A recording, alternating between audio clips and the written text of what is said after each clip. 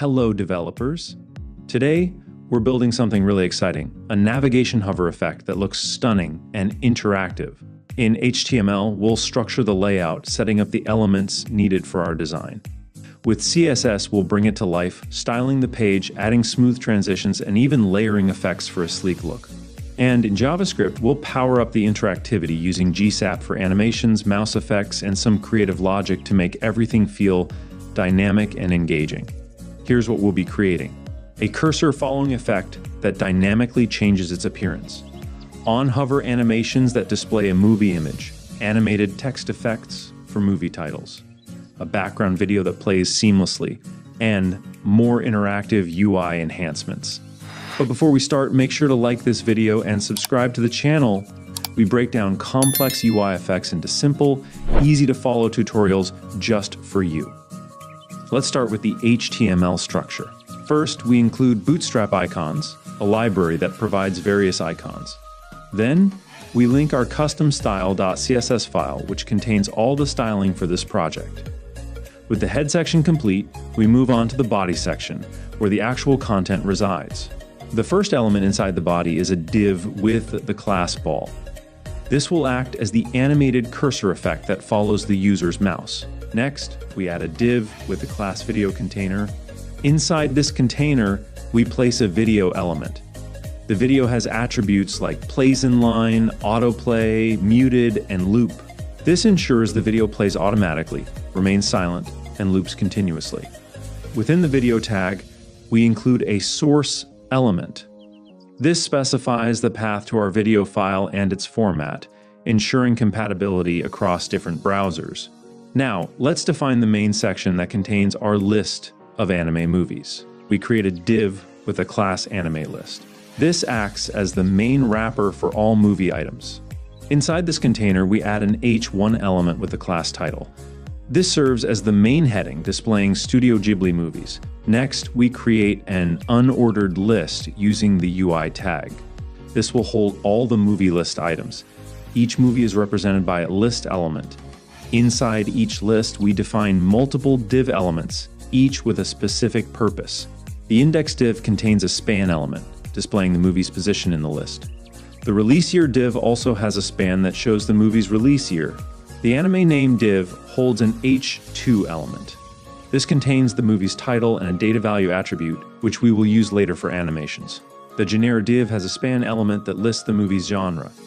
We also have a redirect link div. Inside it, there's an anchor tag that wraps around an icon. This serves as a clickable button that links to more details about the movie. Finally, each list item includes a hover IMG div. Inside this div, we place an IMG element with a class of IMG fluid. This image will appear dynamically when the user hovers over the corresponding movie title. This structure is repeated for all movies in the list, ensuring a consistent layout. At the very bottom of the body, we link 3 JavaScript files. First, we include jQuery, a library that simplifies DOM manipulation and event handling. Then, we include the GSAP library. This is used for smooth animations throughout our project. Finally, we link main.js, our custom JavaScript file where all interactivity is implemented. Using this structure ensures clean and maintainable code. The separation of concerns makes styling and scripting more efficient. Hidden elements like hover images are preloaded for better performance. And by using proper tags and attributes, we improve search engine optimization and accessibility. With our HTML foundation in place, let's move on to styling. All right, let's break down this CSS step by step, explaining each part in a simple and engaging way. First up, we have the font imports. These lines bring in 2 different font families, Roboto and Roboto Condensed, from an external font library. This ensures our website has a clean, modern, and professional look. Next, we define some root variables. Here, we're setting 2 main colors, white and black. Instead of using color codes directly, we're giving them names, making it easier to update the design later. Now, we apply global styling using the universal selector. We remove any default margin and padding from all elements, and set a box sizing rule that ensures padding and border do not affect the overall width and height of elements. For the HTML tag, we disable horizontal scrolling by hiding any content that overflows the viewport width. Moving on to unordered and ordered lists, we remove bullet points and default spacing by setting the list style to none and resetting padding and margin to 0. Next, the body tag. Here, we set the font family to Roboto Condensed, making all text uppercase. The text color is set to white using the root variable. We also define the font size, line height, and font weight, ensuring text readability. For images with the class IMG Fluid, we make sure they never exceed their container's width while maintaining their original aspect ratio. For links, we add a smooth transition effect for all properties over half a second and remove the default underline. Heading 1, or H1, gets a massive font size of 100 pixels with a line height of 120 pixels. Meanwhile, heading 2, or H2, gets a slightly smaller size of 22 pixels with a line height of 30 pixels. It also uses the Roboto font and capitalizes only the first letter of each word. Now, let's talk about the video container. This section holds a video in the background. We position it fixed to cover the entire viewport, stretching it to full width and height, and placing it behind all other elements using a negative stacking order. Inside the video tag itself, we make sure the video fully covers the container without distortion. Then we add an overlay effect on the video container using the after pseudo element. This creates a semi-transparent black layer on top of the video, adding contrast to make text more readable. Now onto the anime list section. We give it some margin and padding to space things out. The title inside this section is centered and made uppercase with a defined width to keep it neatly contained. For the list inside the anime section, we limit its maximum width and center it. Each list item inside the anime list gets some padding and a slight transparency effect, making inactive items look faded. When hovered, the opacity increases, making it stand out. We also add decorative horizontal lines using before and after pseudo elements. These lines are positioned at the bottom of each list item, with one being partially transparent and the other fully transparent by default. On hover, the fully transparent line expands to cover the full width, creating a cool effect. Now, inside each list item, we use different widths to allocate space for the index, release year, anime name, genre, and a redirection link. The redirection link itself is styled as a circular button with a white background and a centered black icon. Next, we have the hover image effect. When hovering over a list item, a hidden image fades in slightly. This image is positioned absolutely and has a rounded border to create a smooth visual effect. Now, let's talk about the floating ball effect. This is a circular element positioned fixed on the screen. It has a unique glass-like effect using an inverted grayscale filter, making it look dynamic. Finally, we have media queries. These adjust styles for different screen sizes. As the screen gets smaller, heading sizes shrink, text becomes more compact, and layout adjustments improve readability. The hover image also resizes, and certain elements like the index and genre columns disappear to simplify the mobile view. And that's a wrap. This CSS ensures a visually appealing, responsive, and interactive design. All right, let's break down this JavaScript step by step, and trust me, there's a lot going on here. We're dealing with animations, mouse movement tracking, and even a cool text effect that brings a dynamic touch to the page. So let's get into it. First, everything starts inside this special function called document ready. This ensures that the script only runs after the entire web page is fully loaded. That way, we avoid any weird behavior where the script tries to manipulate elements before they even exist. Now, let's focus on the image animation part first. We begin by selecting all list items inside the anime list using the query selector all method. This gives us a collection of all the elements we need to work with. Then, for each item in this list, we execute a function. Inside this function, we do some preparation for the hover image effect. First, we set up a hover IMG element using the GreenSock library, or GSAP. GSAP helps us handle animations smoothly. Here, we're using X% and Y% properties to center the hover image relative to the mouse. Next, we grab the hover image and its inner image separately. These will be manipulated later as the user moves their mouse. Now comes the position tracking. We create an object called POS that stores the current X and Y coordinates of the image. Initially, we set this position to be in the center of the screen. Then we introduce a mouse object that also tracks the X position. Notice how we don't include the Y position here? That's because in this particular animation, we only care about moving left and right. A speed variable is defined next. This controls how quickly the animation follows the mouse movement. If the speed is too high, the image will immediately snap to the cursor, which doesn't look smooth.